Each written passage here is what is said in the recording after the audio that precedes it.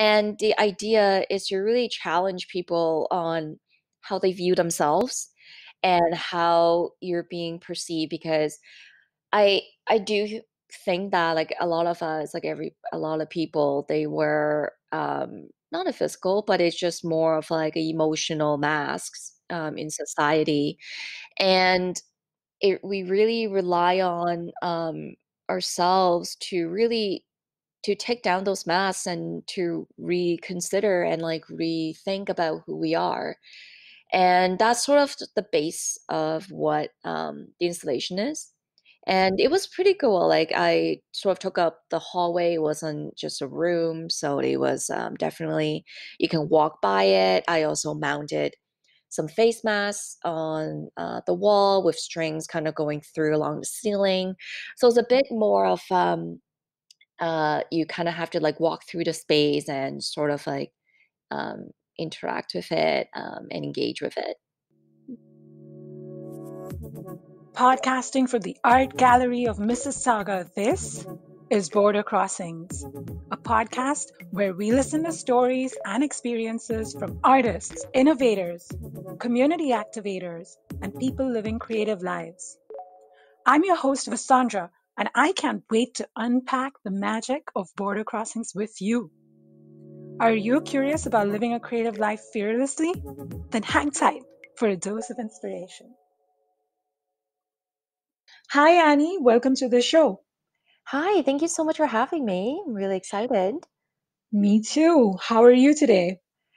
Yeah, definitely great. Yeah, lots of things happening in the world, like, but it's like a little bit warmer outside, so there's definitely a little change in 2020. Oh, 100%. How's that social distancing working for you?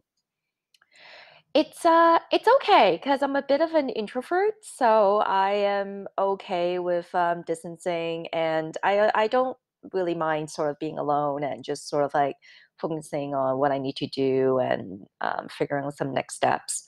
So it's been a lot of different like revelations, like and yeah, just sort of like trucking along. I hear you. And you know what? I am the same. I just love being in my own space and kind of working on, things on my own. But I'm curious to know, how's that influenced or impacted your work as an artist? Um, physically, not exactly too much, just because I work in mostly in the digital realm, so it doesn't matter if social distancing or sort of being public. So there's that one advantage. With what's happening, I think it also impacted me a little bit in terms of emotionally and a bit of it mentally. There was a lot of things that opened my eyes to. There was a lot of things that sort of got me thinking, and it also impacted my work in a bit of a positive way because I can use it as a channel to express like some of the thoughts or reflecting on what I see in the world. Mhm. Mhm. So, what's the latest project that you're working on? I'm super curious about it.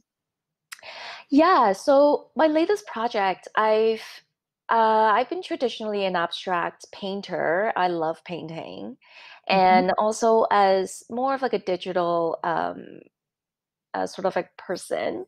Mhm. I've been trying to sort of like how can I merge my two love together. So I started kind of revisiting my old paintings. I I wanted to know how I can sort of make it like more like newer and more of like now. And I've sort of created like augmented reality using my paintings as a base. So using like Spark AR, which is AR program for Facebook and Instagram. So I created some AR filters that you could like point to my paintings, and then you'll see a bit of like augmented reality, sort of more visuals with it. And I'm trying to create some new pieces as well, but right now I've been trying to digitalize my old work. I see. I see. Sounds incredibly cool. I have to ask you, your title is creative technologist. That sounds so cool, Annie. What does it mean? So, yeah, I've worked as a creative technologist at a few agencies, at advertising agencies.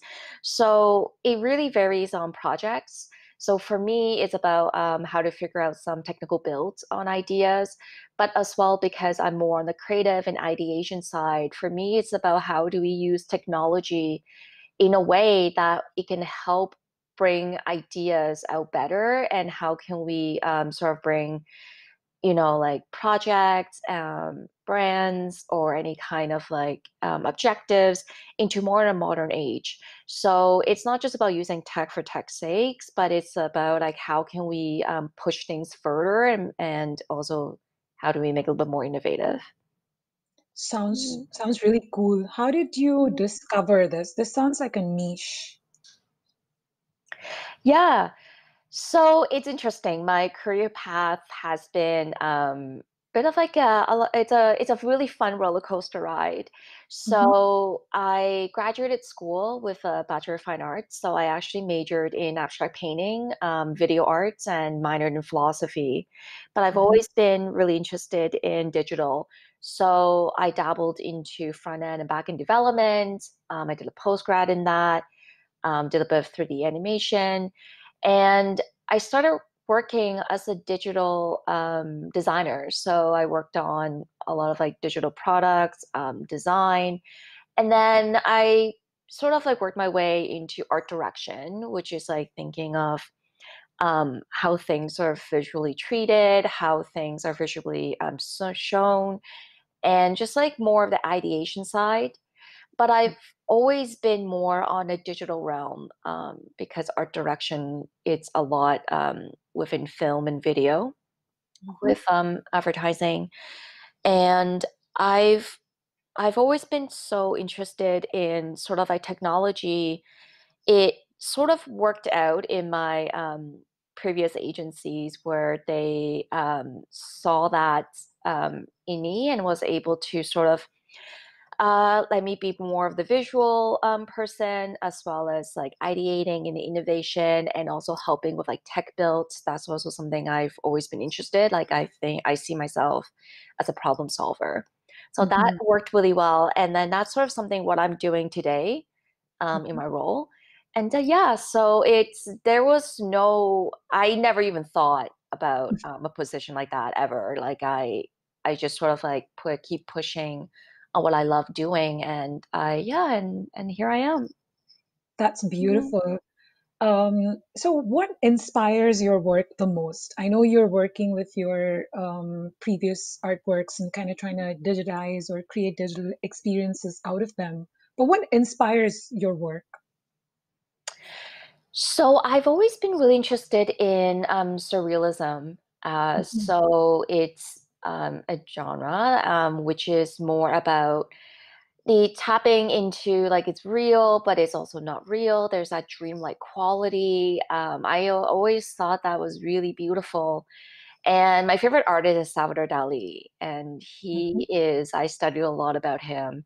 Mhm. And what inspires me, it's like creating these work that it's almost like real life, but they're really not. And it makes you kind of question about it. It makes you sort of take a second look at it. And that's Mhm. what I love about creating pieces like that. It's almost a borderline of realism and not realism. And it's just sort of something kind of from the dream state. And you're Mhm. kind of have to sort of take a look twice. So that sounds beautiful. Annie, so like, what is your process like once you're assigned a project? So for me, when I'm assigned a project, I definitely try to think about sort of what does it mean, and also what are some of the cultural impacts, what are some of I also do a lot of different research of like I love trying to get any inspirations from different artists, sort of different relevant work that is present in society. And also then I sort of kind of dig into sort of my realm of what um, why would it make sense? Like for me, it's really going through of doing a little bit of research, Mhm. and then understanding how things sort of like mean within it. And then for me, it's to then sort of like piece together like in my head of just, okay, well, this is how I interpret it. This is how I see the meaning of it. And then I sort of go with it.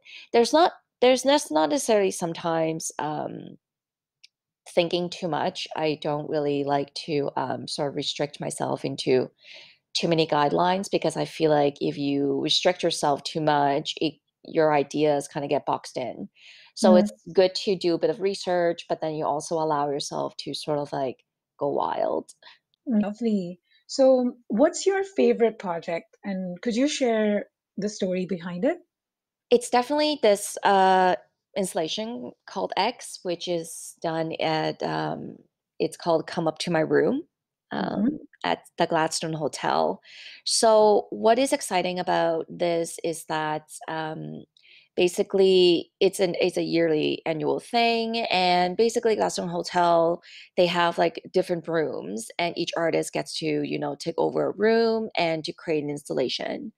So this was one of the mixed installations that I've done that kind of combines, physicality as well as digital. And that is something I've always been really interested on. mm-hmm, So with an installation, I created probably about like 20 faces. mm-hmm, They're masks, and I mounted them on a wall, and they're basically a projection mm-hmm, of faces that I sort of created. It's a little bit more abstract. It's not really, it's more like a visual treatment style. And I projected them onto the masks. And the idea is to really challenge people on how they view themselves mm-hmm, and how you're being perceived. Because I do think that like a lot of us, like a lot of people, they were not a physical, but it's just more of like emotional masks in mm, society. mm, And we really rely on ourselves to really to take down those masks and to reconsider and like rethink about who we are. And that's sort of the base of what the installation is. mm-hmm, And it was pretty cool. Like I sort of took up the hallway. It wasn't just a room, so it was definitely you can walk by it. I also mounted some face masks on the wall with strings kind of going through along the ceiling. So it's a mm-hmm, bit more of you kind of have to like walk through the space and sort of like um, interact with it and engage with mm. it. Sounds very inviting to me, Annie. I know that you're incredibly passionate about representing women in technology. Could you share your thoughts about this? Yeah, I'm definitely a big advocate of women in technology just because I know there's a very few of us out there. Granted, within even our industry, like in tech industry and advertising, there are definitely a lot more women, but I Mm-hmm, feel like the ratio is still very much unbalanced. Even when I was in school for digital design and development, there weren't that many, female students, mm-hmm, and it's a bit of a shame because it this is definitely an industry that we need more females in. mm-hmm, And it's yes, like it's not just about having women in technology sectors, but it's about having female voices in creating these digital products. Because, for example, if we talk about, artificial intelligence, like in the chatbot realm, or even in more sophisticated, like Alexa and Siri and Google Assistants, there were a lot of issues when the voices that these tech devices are using, they weren't very reflective of female voices. Like there were an entire report on how Siri was very submissive, like they were taking verbal abuse. And it's not a good way to represent female voices because Siri and all these, AI home assistants are using female voices. So, and when we look at who were creating these devices, there were a lot of like, male developers in the companies. there weren't a lot of female developers or even part of the design or the engineering. Mm, So if we have more female in the sectors, it would be better to creating more of an inclusive product for the future. So mhm, that is one part that I thought is really important. It's to sort of how can we encourage more women to be in the industry. And it's definitely runs in a bit of a circles because there's not a lot of women in the tech sector to help, promote the sector. So how would more women want to be in it? Because there's a lot of they might think it's a little bit intimidating. They might think that it's just a male-run industry, but it's not. It doesn't have to be. So it's something that I always try to encourage females to also like think about pushing themselves into, more in the tech sectors. And mm. we get to build fun things for the future. So Yes, that's true. I love the way you put that. Building fun things for the future. I know that you grew up in Mississauga. Could you share a little bit more about growing up in Mississauga as an artist? yeah, so I lived in Mississauga when I was like little, and I did go to school, like high school there. Mm, And it's sort of growing up there were a lot of there were art culture, but I feel like it wasn't very much celebrated. mhm, I think right now it's definitely a lot better. Like a lot of the work that's being done in the Art Gallery of Mississauga. Um, there growing up as a saga was really great. Like it was definitely a very diverse city, and it's really nice for that because you get to learn from different cultures. You get to like listen to a mhm, lot of different people's perspective, and you kind of grow better. For me, I definitely grew a lot as an artist, like in a way, sort of like when I was like living there. I remember when I was in school, when I was in high school, mhm, it was very encouraging from my teachers to mhm, be sort of like dabbling into the arts. They always like encouraged me to check out the galleries, to look at mhm, different things. mhm. So it was great. Like I was really thankful for sort of growing up in there and able to be in one of like the most diverse like cities in Ontario. Thank you for sharing that, Mhm. Annie. What is your message or advice for upcoming digital artists? Yeah, definitely keep pushing. In digital, there's no right or wrong way, just like even in art in general, there's no right or wrong way to kind of bring your vision to life. It's just all about sort of staying true to yourself and just pushing forward and making sure that your vision is there.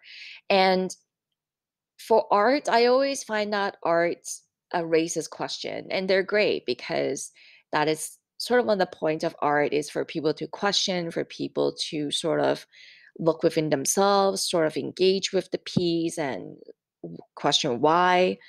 And one of the big thing as an artist is that you should do the piece for your own sake. Like this is your art. Like you should make sure it is 100% your vision, 100% what you want to do with it. And Mhm, don't let too much external resources to tell you no. mm. Because at the end of the day, like it should be about you for the piece. Lovely. Thank you. So, what keeps you going as an artist, Annie? I know on your own, at home, socially isolated. What keeps you going? That's a great question. Um, yeah, for me, it's funny because art really allows me to sort of go inside sort of like my mind and kind of like going outside like my four walls. It's sort of like my way of sort of seeing um what is there, if that Mhm, makes sense.